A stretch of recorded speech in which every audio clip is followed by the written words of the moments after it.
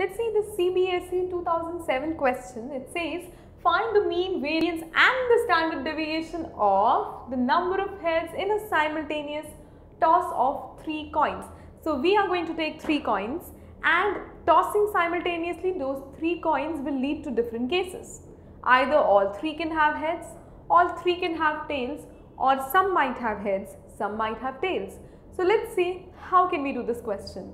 So this question necessarily has 3 parts: mean, variance and standard deviation. You cannot ignore any part. Let's see how to do. I know there are how many coins? 3 coins. So what are the different cases possible? So the first case is,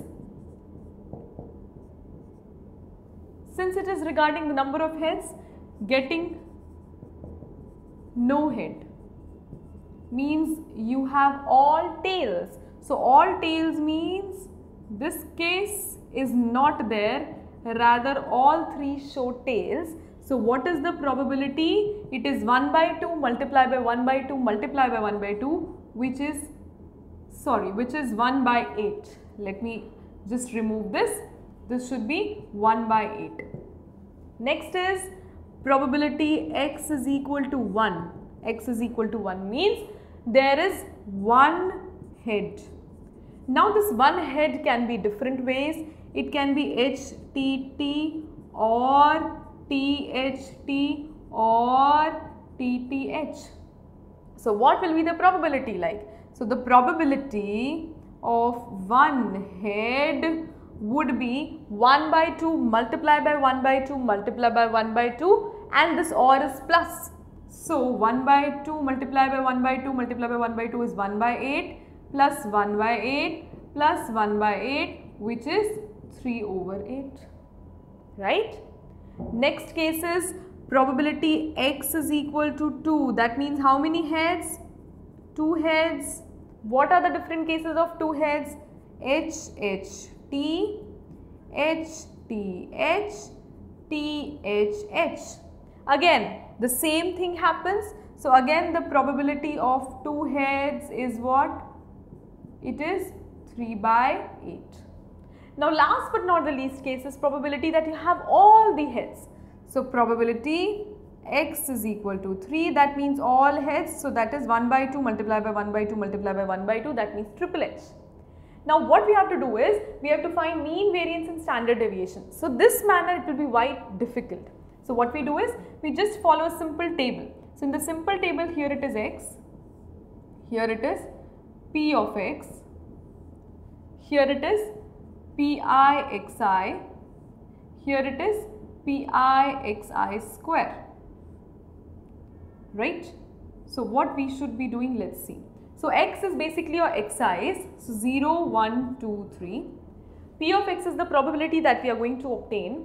So 0 has 1 by 8, then it is 3 by 8, 3 by 8, 1 by 8. This we have found out from all over here. Then pi multiplied by xi means pi multiplied by xi, pi multiplied by xi, pi multiplied by xi, and pi multiplied by xi. Now pi xi square means first you do the square and then multiply with pi. So 0 into 1 by 8, then it is 1 into 3 by 8, then it is 4 multiplied by 3 by 8, then it is 9 multiplied by 1 by 8.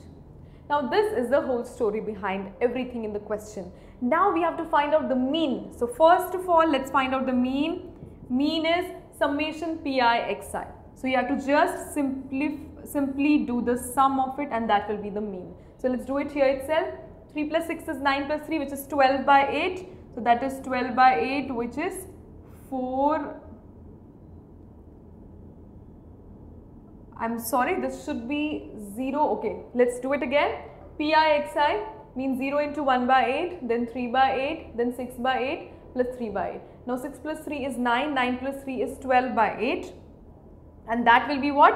That 12 by 8 can be left as the answer, or it can be just cancelled on the table of 4. So 4 3s are 4 2s are. So 3 by 2 is the answer for the mean. Now let's do regarding the variance. Now what is the variance? Variance has the formula summation pi xi whole square minus pi xi whole square. summation pi xi square minus pi xi whole square. Now I has 0 to 3 cases here. Here also I is 0 to. Now what to do? We see that here this is the only thing that is in the formula like that, but here you have to do whole square. So this will come to be 1 plus 3 4, 4 plus 12 16 plus 9 is 25 by 8. But this is not 25 by 8. Whatever the answer was, you have to do its whole square also. So if 25 by 8 was there, which was coming out to be as pi xi whole square, but here it will be not 25 by 8, but here it would be 9 over 4. Now we can take the LCM, it will be 8. So it is 25 minus 4 2s are 8 and 2 9s is 18. But wait a minute, this should not be the answer. The reason being that here we did one mistake. Pi xi whole square means xi's whole square you have to do. This is 0. 0 multiplied by 1 by 8 will give you 0 only. So this is changed. So again here this would not be the answer. Rather what will happen is you have to just summate these all. So this is 3 plus 12 is 15. 15 plus 9 is 24. 24 by 8 is 3. So here all addition will give me 3. So here what will happen is if I write the value here, it is 3 minus the whole square of this factor, which is 9 by 4. Now you have to solve. So this is 3 by 4. So the variance is 3 by 4. But variance is simply not asked. You have to also find out the standard deviation.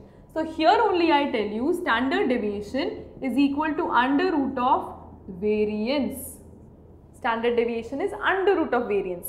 So what is it like? So if I have to write the answer of SD, which is standard deviation, that will be root 3 by 2, which is simply the under root of variance. So this is how you have to do this kind of a question. First make all the cases, then write it in tabular form and calculate accordingly.